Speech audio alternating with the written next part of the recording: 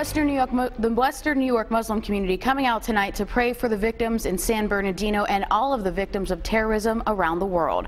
A prayer vigil was held at the Buffalo chapter of the Ahmadiyya Muslim community in Niagara Falls. It was open to people of all faiths, and leaders say they want to bring the community together to show solidarity in a time when many people, including prominent politicians, are quick to discriminate against the Muslim faith. We are together in this tragic situation and in these difficult times, and we need to stand together. We need to exhibit solidarity. We are citizens of the country. My color might be different, my accent might be different, but in the larger picture, we are citizens of the country, and we're loyal citizens of the country.